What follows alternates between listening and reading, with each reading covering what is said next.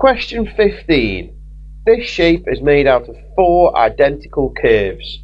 The perimeter of the shape is 28 centimeters.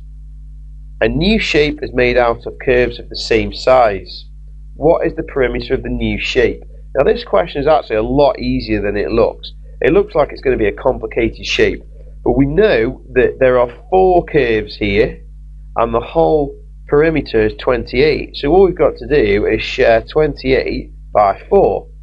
Sharing by 4, half it and half it again, so half of 28 is 14, half it again is 7. So that means each of these curves must be worth 7 centimeters.